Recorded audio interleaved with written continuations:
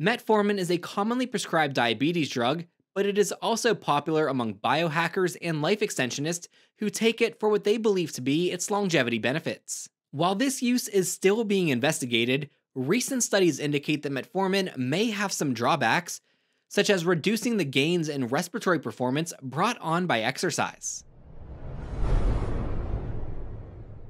Previous studies have shown that respiratory fitness, as defined by an increase in VO2 max, may play a role in preventing hyperglycemia and type 2 diabetes, although the associated weight loss is also likely to contribute.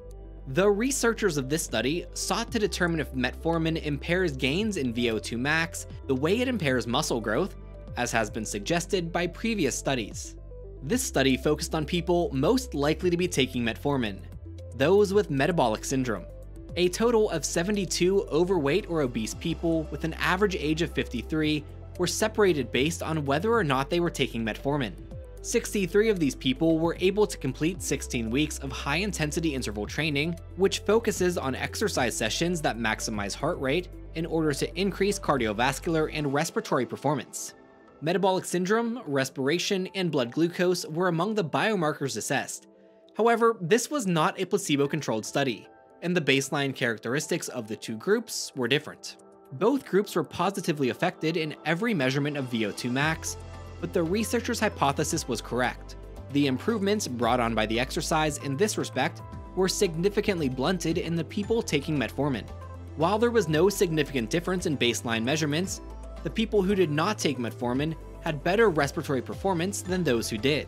Regardless of these results, it may be unwise to cease taking metformin if you are prescribed it by your doctor, but you should certainly ask your doctor any questions you may have.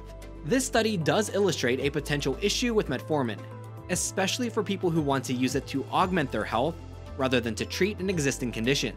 Previous studies show that some cohorts do not experience reduced mortality.